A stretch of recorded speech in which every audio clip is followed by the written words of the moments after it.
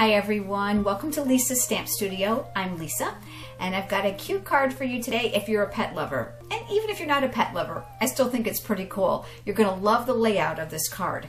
This one uses the stamp set called Hot Diggity Dog.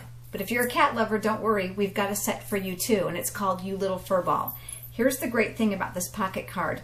The greeting actually pulls out on a tag, and wait till you see this adorable little head that's just begging to be loved. Come on over to the stamp table and let's get started. As I was telling you earlier, even if you're not a dog fan, we've got an adorable stamp set for cat lovers. The cat stamp set is actually called You Little Furball, and it is adorable. So this exact same layout could apply with these images as well.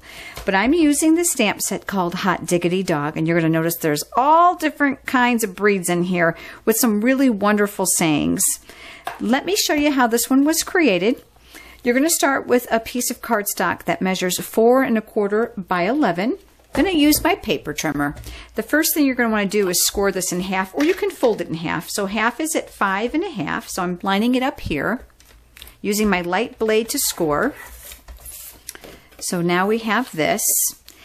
The next thing we're going to do is actually cut off 1 inch just on one side. So I'm going to put it back in, and here at the 1 inch mark, it's much easier to measure from here.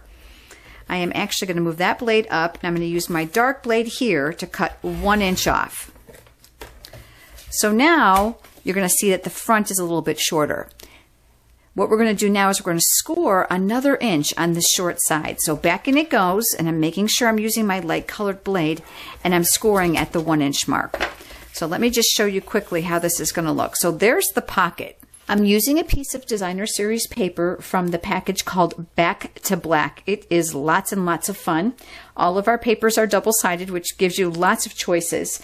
This measures 4 by 3 1/4, and that panel is going to get attached here with some snail adhesive. And you're going to see I was careful to leave a little bit of border around. The next thing I did was I took a piece of real red cardstock. This measures 2 inches by 5 inch, and I'm using the angled tag topper punch. So I'm sliding my paper up inside here, holding it all the way to the back, and I'm pressing, and that's going to make a perfect tag. On here is where I'm going to do some stamping. And I'm using the words from that same stamp set for the dogs, Hot Diggity Dog, and this says just for you. Very cute. And I'm going to ink that. I'm going to stamp it right here on my tag. To finish off the tag, I have 6 inches of basic black baker's twine. I'm going to fold the raw ends in half so I have a loop. I'm working from the front to the back. And I'm going to open up the loop and bring the raw ends through. That's going to give me a finished front with the tails for my tag. Now, I did not seal this. I actually used the ribbon to do that. You're going to want to make sure you use your bone folder so that these creases are nice and crisp so that it will fold nicely and lay nicely when you're done. Let's do some stamping now for the dog. I'm going to go ahead and take his little body and ink him up, and I'm going to stamp him down here. There we go. So we have his body.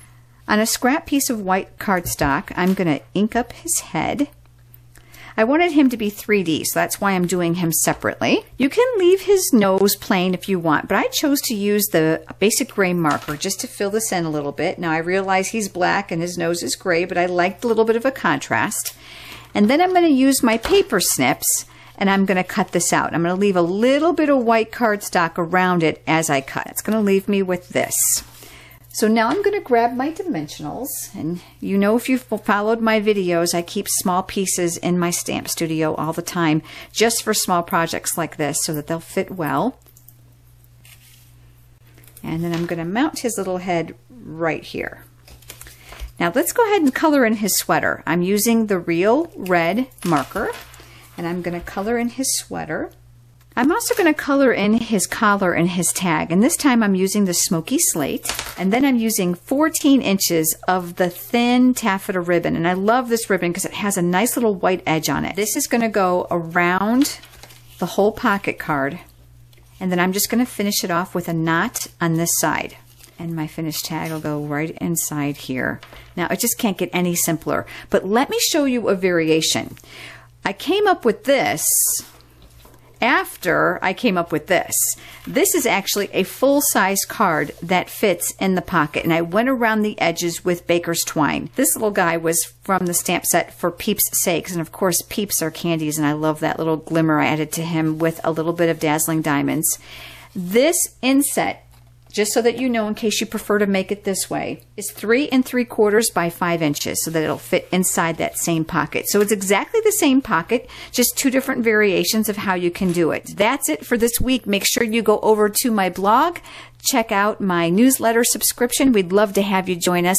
And don't forget to subscribe also to my YouTube channel so that you don't miss anything I have coming up. Thanks for watching and have a great week.